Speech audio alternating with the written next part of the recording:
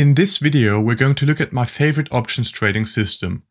Unlike most YouTube trading videos, this won't be a video in which you will learn that you should buy when some moving average crosses a sacred price level and sell when RSI drops below 60, or some other nonsense. Instead, you will learn about an actual trading style that has been properly researched, backtested, and is used by giant institutional trading firms every day. In fact, just to give you an example, the second largest hedge fund, AQR Capital, with $70 billion in assets under management, says that historical analysis shows positive returns and a respectable Sharpe ratio over time. Moreover, the strategy has had low correlations to well-known return sources, suggesting that the strategy can be diversifying when added to a portfolio. And the world's largest asset management firm, with over 6 trillion, yes trillion with a T, US dollars in assets under management, has adopted this approach and says that with this strategy, investors have the potential to capture outsized returns over long horizons with smaller drawdowns. With that being said, let us start by looking at the idea behind this trading strategy.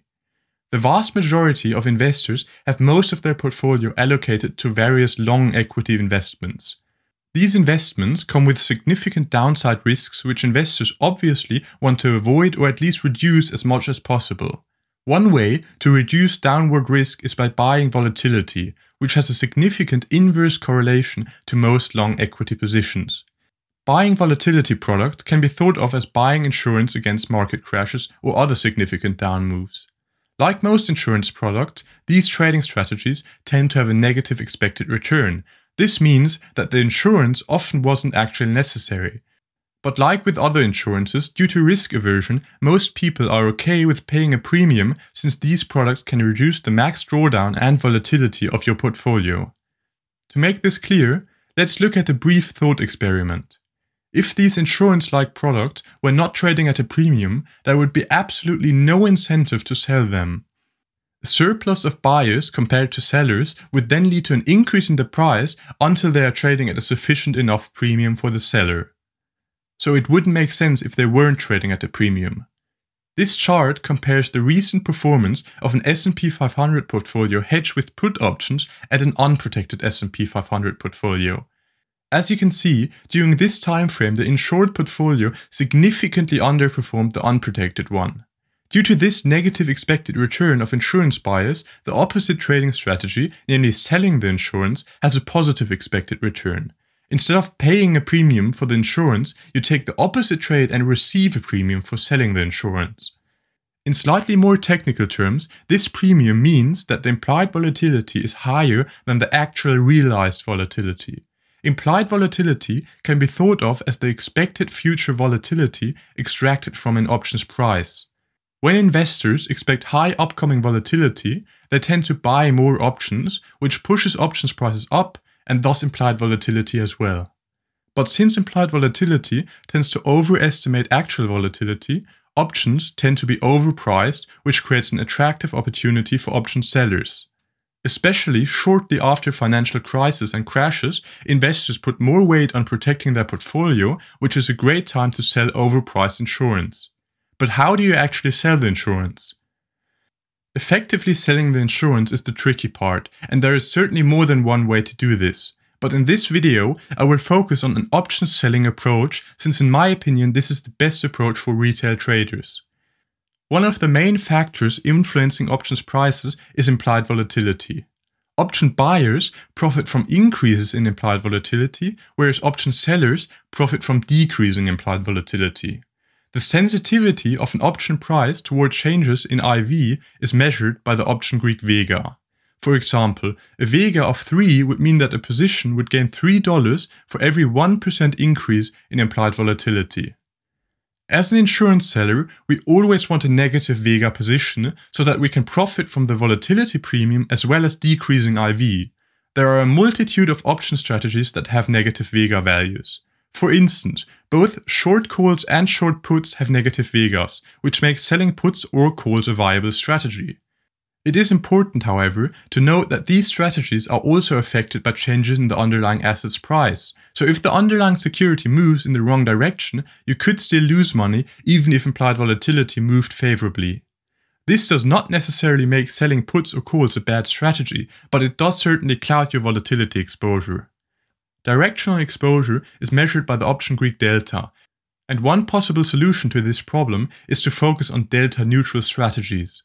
These are strategies that aren't directly affected by changes in the underlying security's price.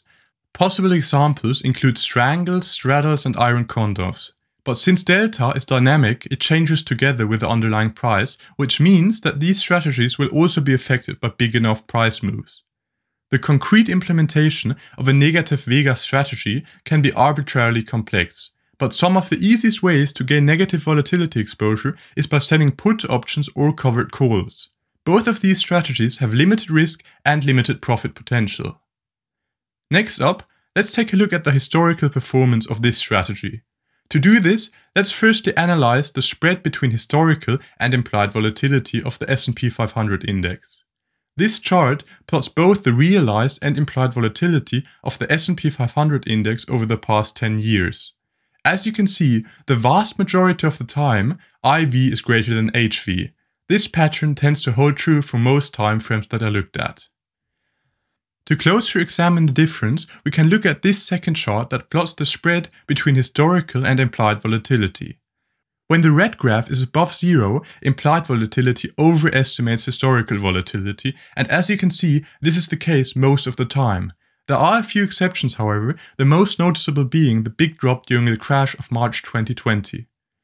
But apart from a few exceptions, this chart looks quite promising for volatility insurance sellers.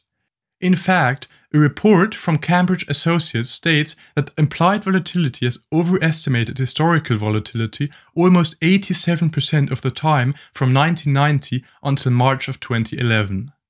Obviously, there are countless ways to implement a volatility selling trading system, which makes it hard to evaluate the performance of this strategy as a whole.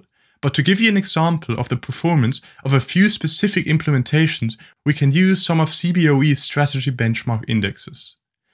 More specifically, we will look at 3 different option selling strategies. Let's start with CBOE's put right index.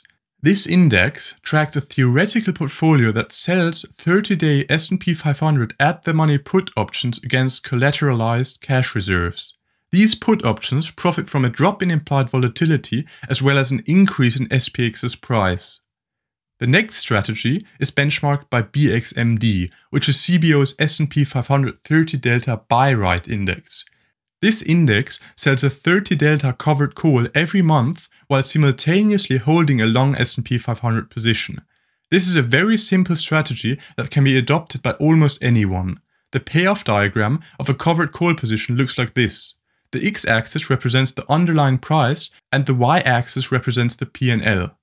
As you can see, the profit potential of this strategy is limited to a certain amount. This is the case for all short option strategies. The asymmetrical payoff is another reason why it makes sense that options are trading at a premium. The last strategy we're going to look at is benchmarked by CBOE's S&P 500 Covered Combo Index. This is more or less a combination of the past 2 indexes. This benchmark tracks a theoretical portfolio that sells S&P 500 strangles against cash reserves. One advantage of selling strangles is that they are delta-neutral strategies, which means that they are less affected by changes in the underlying price. Now that you hopefully understand what these benchmark indexes track, let's look at their performance. This chart compares the past performance of these indexes and the S&P 500 over the past 20 years. During this time frame, all of them significantly outperformed the S&P 500 index. The best performing strategy here is the covered call portfolio, then the short put strategy, and finally the short strangle index. Note that, depending on the time frame you look at, the results might differ significantly. If we look at the standard deviation of the daily returns of these benchmarks during the same time frame, we see that all of them once again outperformed the S&P 500 index as their returns are less volatile over this time period. Hopefully, this gives you an impression of what selling volatility has to offer.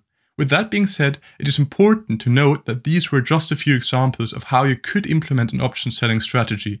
There are countless other possible variations that might have much better or worse returns.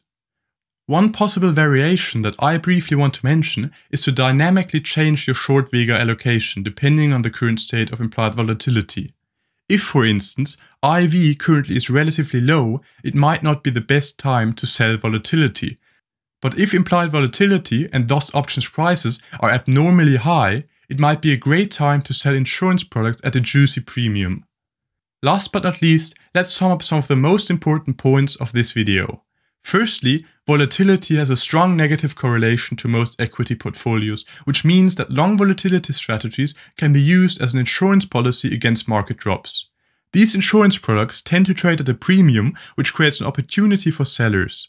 One way to sell this volatility insurance is by selling options. There are many ways one could go about doing this. Examples include selling covered calls, puts, strangles or straddles. All of these strategies have their advantages and disadvantages. If the right implementation is chosen, it is certainly possible to trade a short volatility strategy with better returns and lower volatility than a comparable long equity strategy. Historically speaking, short volatility portfolios have had low correlation with more common equity portfolios, which makes this strategy great for diversification purposes. If you are considering adding a short volatility strategy to your portfolio, here are a few things you need to look out for. Firstly, selling options comes with significant risks, including the potential to lose more than your initial investment. This means that risk management is essential. It is very important to keep position sizes small. It is possible to limit your risk by buying out-of-the-money options as a protection against outsized moves in the wrong direction. But doing this also has its disadvantages. Secondly, it is very important to have a long-term approach when selling volatility. Just like with real insurance selling, the law of large numbers applies to selling volatility. No insurance firm would be opened if they only had 2 or 3 clients. The risk of doing this is way too high, since the profits from one client would never cover the potential losses of another client. The risk-to-reward ratio for insurance sellers is very bad, but this is compensated by a high probability of profit. This probability of profit, however, can only be realized with a high enough number of occurrences. The same applies to selling options. You need a long-term perspective to reap the benefits of insurance selling. With that being said, I really hope you enjoyed this video. If you're interested in learning more about options, I highly recommend checking out my website. Furthermore, I highly recommend checking out some of the papers and sources that I used for this video. You can find a list of the sources in the description box below. Otherwise, make sure to like, subscribe and turn on the notification bell for more content like this. Thanks for watching.